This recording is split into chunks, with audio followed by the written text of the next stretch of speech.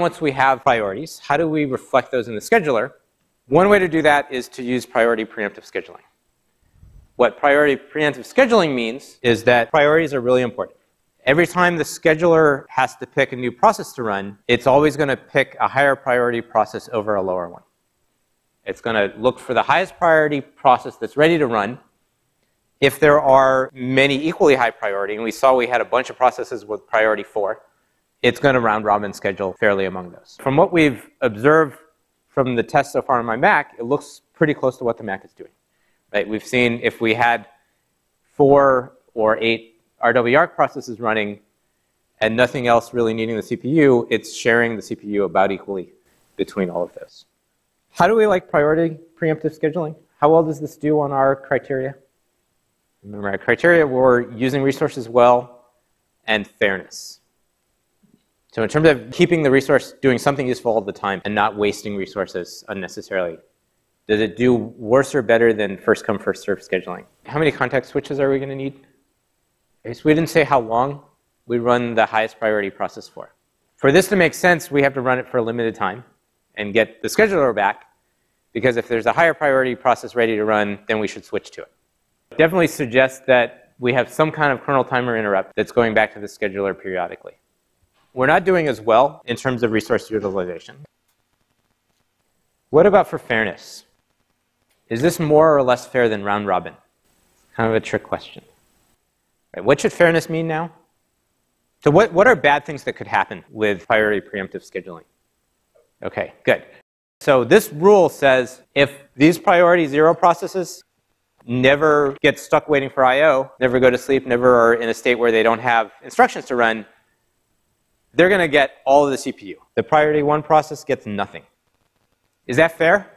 Depends what your priorities mean and what it means to be fair. Fairness is not that well defined, right? If you define fairness as, yeah, the highest priority process should get everything it wants before you give anything to a lower priority process, which is certainly what fairness means in lots of real-world situations, that you satisfy the highest priority person before you worry about anything for the lower priority people. We don't have a real good definition for fairness to know whether this is fair or not. Certainly, it is undesirable for lots of things we might want to do with computers. If we have low priority processes that never get to run, then that's pretty unsatisfying. We shouldn't have those processes at all. So I'm going to tell you one particular example of a system that used priority preemptive scheduling. So you probably remember Mars Curiosity. This was just a couple years ago. The first really big, at least in my life, event of a Mars rover was this Pathfinder. It would crash. So when it first landed, computer systems on it were crashing.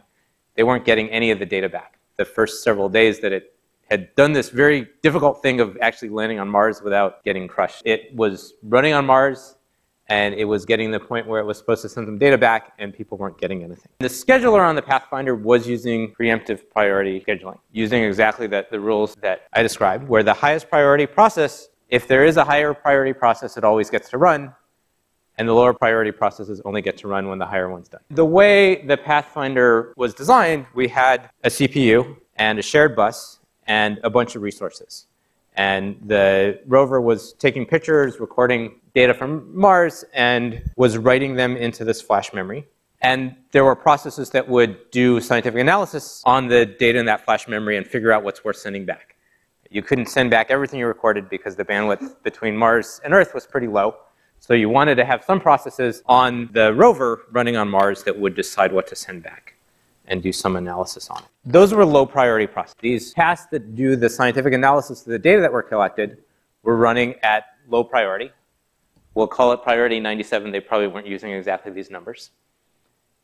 The highest priority is always the kernel. That's the scheduler. If that doesn't get to run, then you can't make any decisions about anything else. So there's one very high priority task, which is the scheduler. That's deciding what else to do. There's also a task that sends data. This is the useful task that was sending the data that the scientific analysis produces back to the scientists on Earth. What can go wrong here? The way the scheduler works, if the task 2 is ready to do something, it's going to run. And so when it's time to send data, task 2 is going to run. In order to send data, it's got to actually read that data. So to send data, it's got to read data, and the data's on this flash memory, so it needs to lock this. You need it to lock a resource. You couldn't have two processes both accessing the flash memory at the same time. So there is a shared lock. In order to use the flash memory, you needed the lock. So the T3 process would get that lock. And it gets the lock, and it's doing some analysis on the data that was collected. And at some point, the scheduler wakes up. And now it's time for the scheduler to run. And the scheduler says, oh, it's time to send some data back to Earth. Task 2 should run. Task 2 is running. Task 3 doesn't get to run. What can go wrong? So can task 2 actually make progress now? So task 2 needs that lock. Task 2 depends on the flash memory resource. If task 3 is locking it, task 2 gets stuck.